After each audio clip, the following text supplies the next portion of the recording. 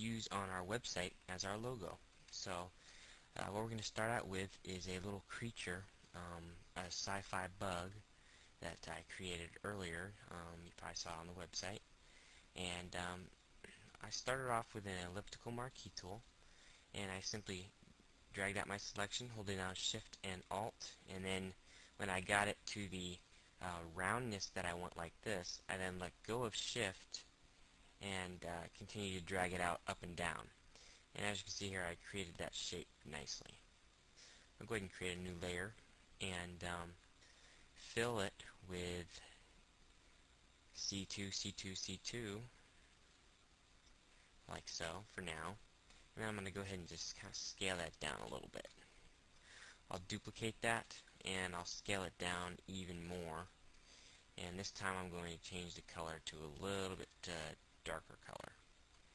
Alright, and so I'll scale it back up, and then I'll move it down so that the edge of it is matched up with the original one. Kind of like that. And then I'll also hold down Alt and stretch it out this way some. Alright, now the next thing I want to do is I want to delete half of that new object there. So about like that. And then I want to go ahead and use my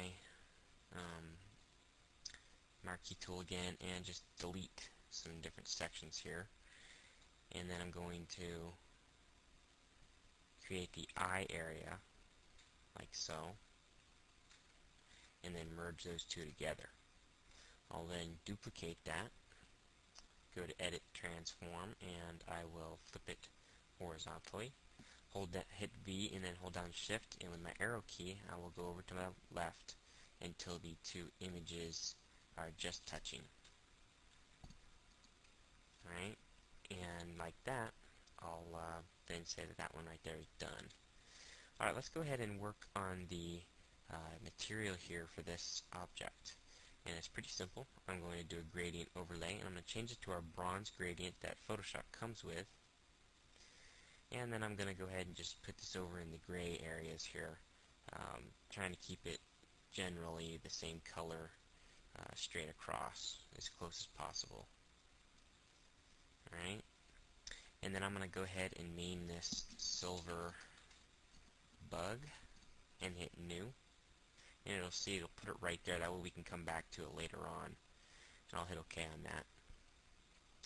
And I'll go ahead and use the inner shadow with a distance of 0, and I'll make it a little bit bigger and up the choke just a little bit to about 20, and then continue to adjust the size.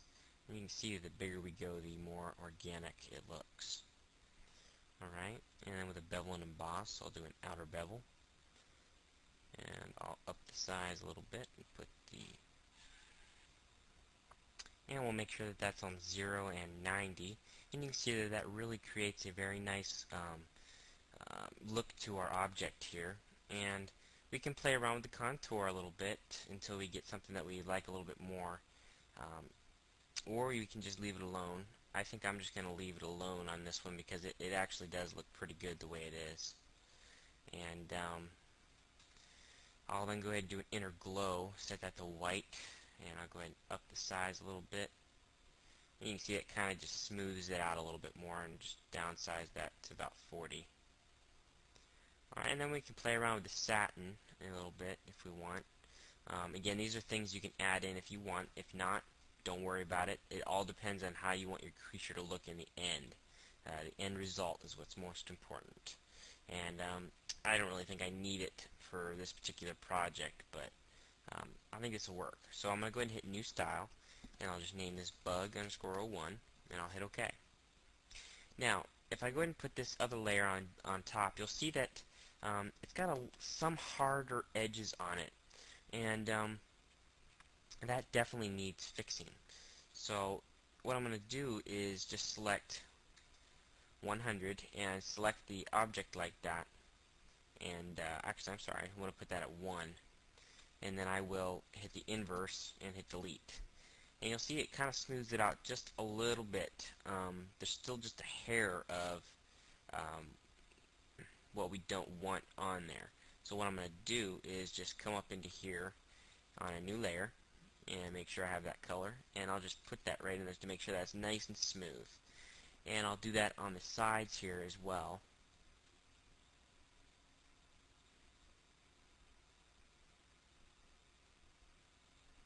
Alright.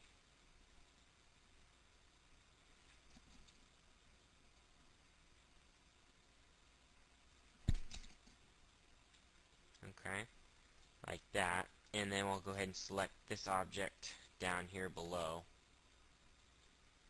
And I will go ahead and deselect.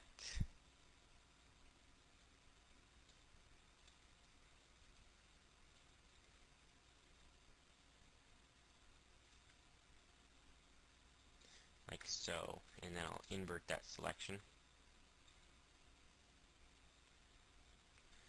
And again, just edit this selection a little bit.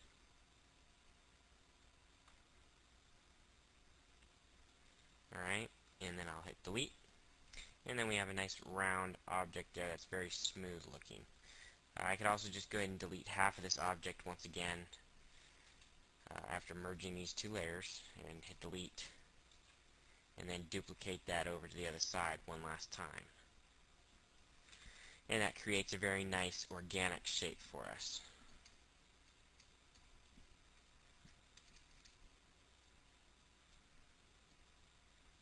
Okay, and then I'll go ahead and go to my styles menu, and I'll go ahead and apply